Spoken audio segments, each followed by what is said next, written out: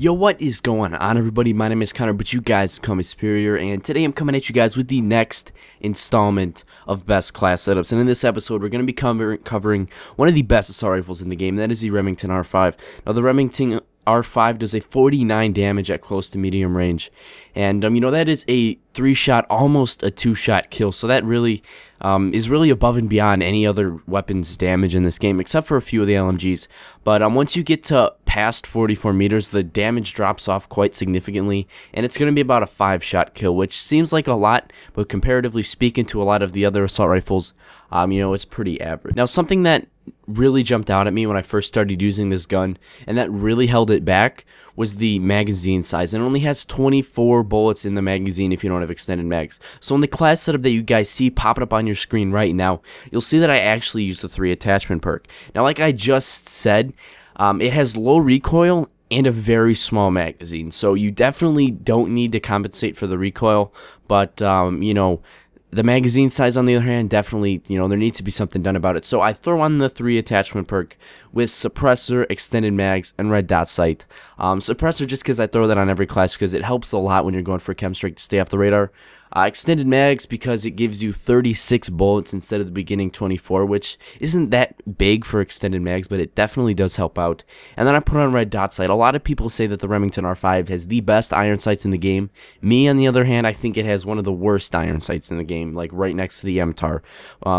If you disagree with me and you think it has the best iron sights, that's awesome. You know, you can take off the red dot sight and you can throw on another, you know, you don't need that 3 attachment perk. You can throw on another 3 perks that you pick. So, you know, that's just more power to you. But you know, this is the class setup that I use and I recommend, so feel free to use it if you like it. Now, one thing I really wanted to focus on in this video is the perk setup.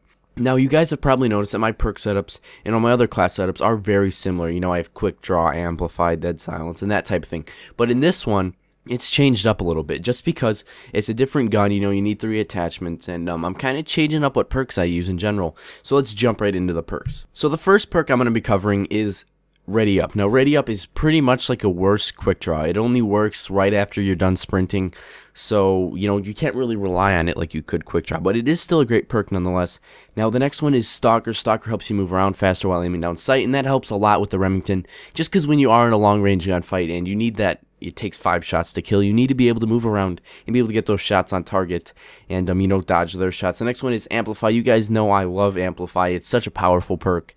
And one thing that a subscriber told me the other day is that when you put on Amplify, it makes your own footsteps quieter to you, so you won't be able to hear your footsteps, so you don't get it confused with yours and theirs. Now, the next perk I have on is Focus, and you guys know I love Focus.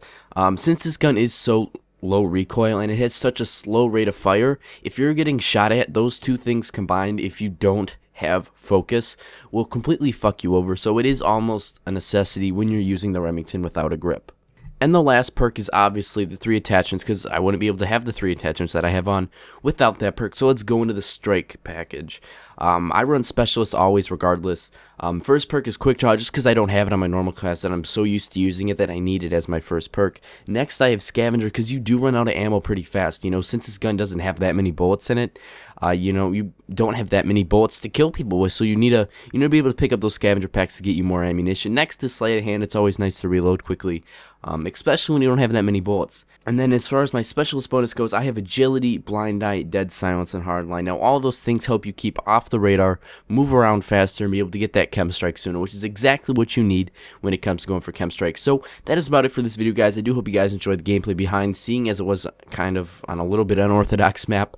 Like the video if you guys enjoyed, subscribe if you guys are new, and have a fantastic day. I am out.